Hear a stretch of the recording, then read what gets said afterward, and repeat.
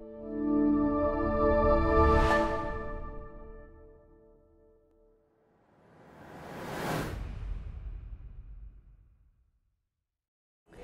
I'm Jordan Thorne. I'm the editorial content manager here at FEI TV. We're here at Boston Innovation Festival, and I'm joined here today by Amber Hall. She is the strategic Foresight manager for Wolverine Worldwide. Thank you so much for joining us. Thank you for having me.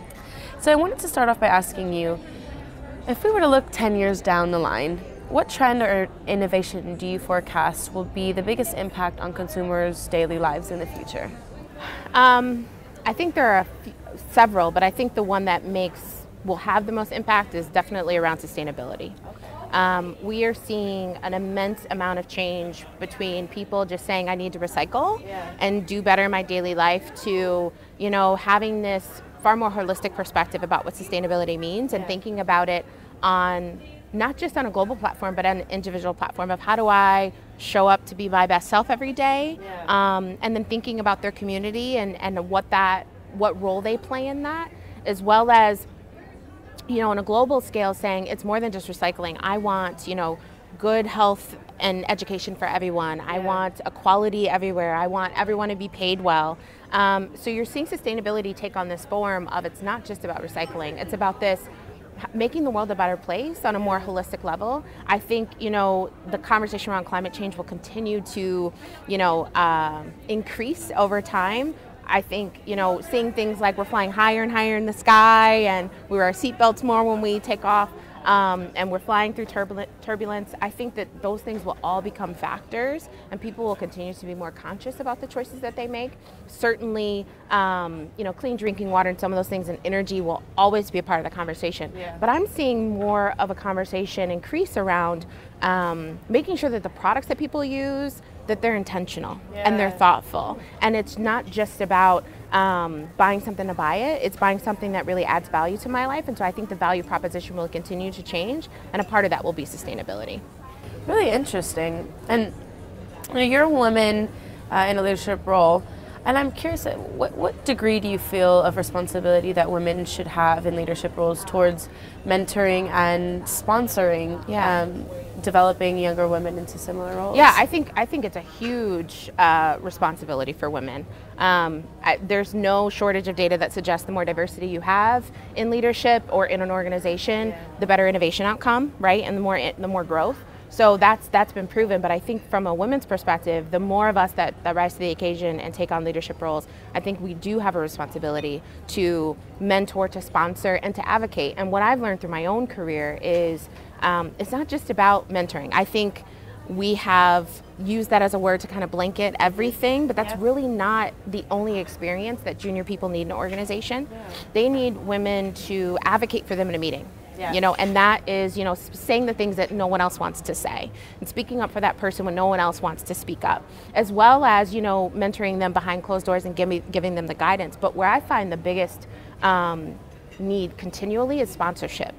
Far and wide, men get sponsored, whether it be for education, promotion, or just visibility, far greater than women in an organization. So I think as women, I certainly feel it's our responsibility to find other women in an organization, to sponsor them, and to really lift them up. I have benefited from those relationships in the past. I've had everything from a mentor to an advocate to a sponsor, and having those experiences personally has made me realize, one, that representation is extremely important when it comes to women, not just women, but women of all color and backgrounds. But then, advocacy through an organization can take you much further sometimes than, what guidance you get behind closed doors. Because it's oftentimes what happens in those rooms that you're not in with leaders that decisions get made. And so as a junior person, you just don't have the line of sight to that. So having someone in the room of a certain experience just enables you to see that and to get that level of sponsorship faster.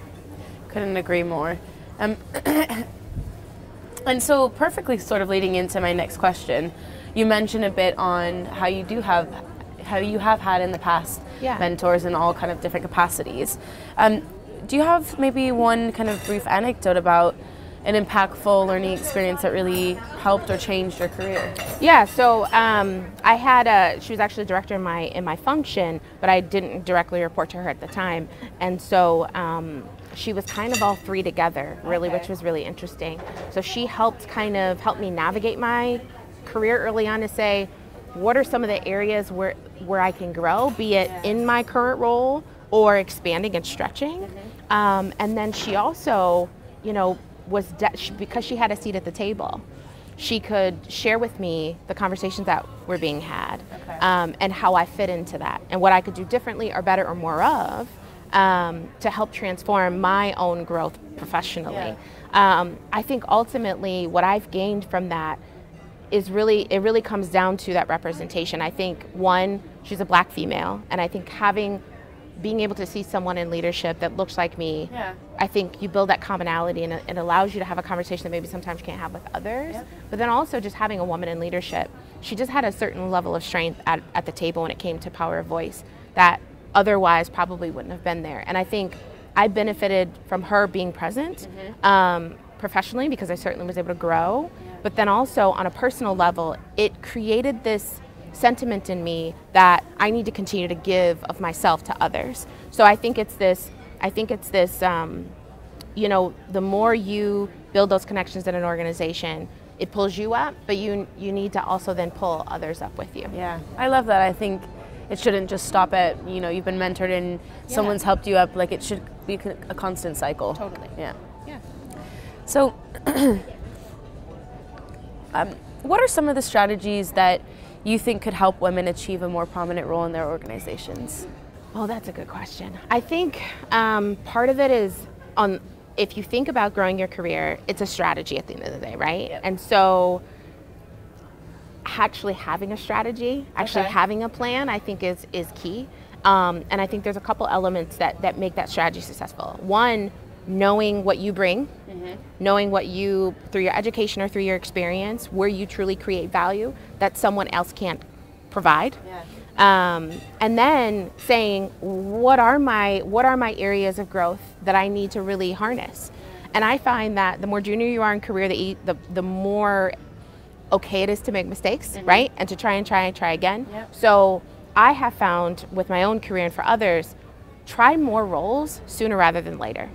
Because when you're eager and you're young, oftentimes that means there might not be a family involved, there may just be more flexibility to travel or whatever. Go get those experiences. Because I find in organizations, that's often what they assess you from, is not just the education that you bring, but the experiences that you have that set you apart from others. And so for me, I recommend, know what you bring and exploit it, because that's what you're good at.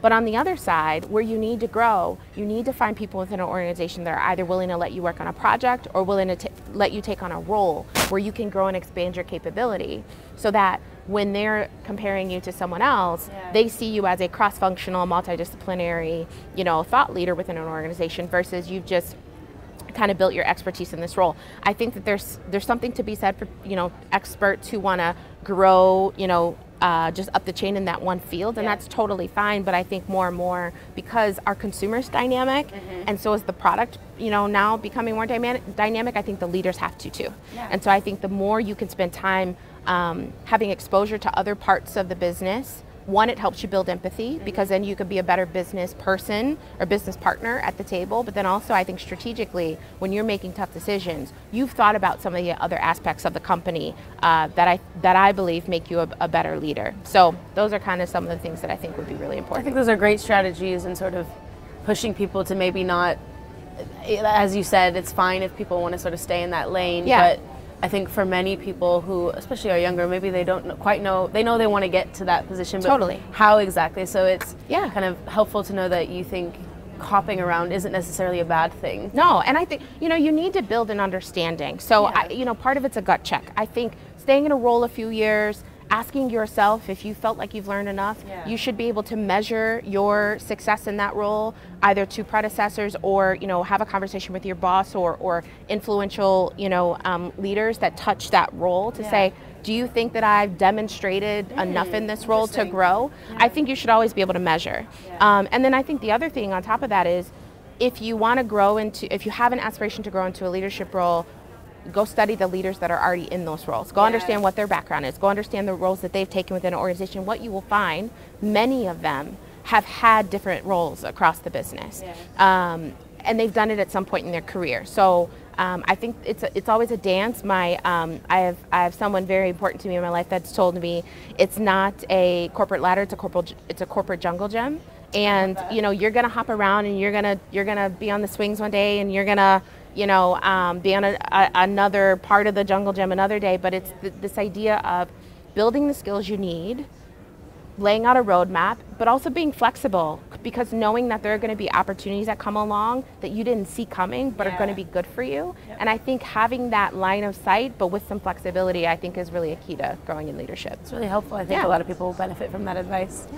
So can you just tell me, what do you like about attending the Boston Innovation Festival? So I love just the fresh perspective, right? I think we all get really bogged down with our day-to-day, so just getting out into the world and talking to other people who may have similar roles and just seeing how they apply what they do differently, I think is really cool. The other thing is, I think we have this idea that we always know the answer, we always have the right answer, but I think coming to things like this and having exposure just makes you realize, like, we're all still trying to figure it out, and we're all kind of in this place of learning and growing. And so I think it just helps build that connection across industries and across different applications, because there's really a common thread for what everyone does every day. And so I really enjoy that part. And the other part is also getting our name out there. Selfishly, we come to these things to, talk about our work and to share what we believe is a certain level of expertise. And so I think it's kind of a couple of things that really help,